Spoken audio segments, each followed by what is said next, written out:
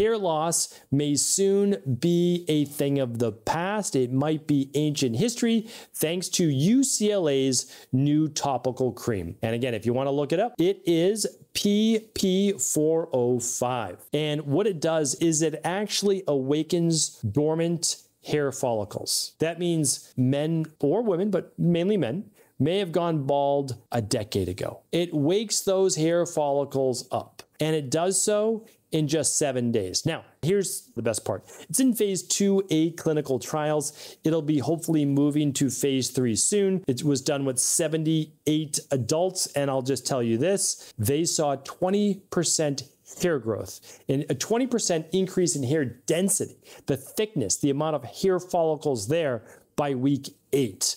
Again, much more to come, but let me share with you how much hair density the placebo group saw. 0. So this is a remarkable, clean study that shows the group that gets the PP405, 20% just in 8 weeks. Hair density, right? Thickness of the hair and hair growth over basically like a square inch unit versus 0% in the placebo. And it's showing new hair growth even in bald areas that were presently bald before.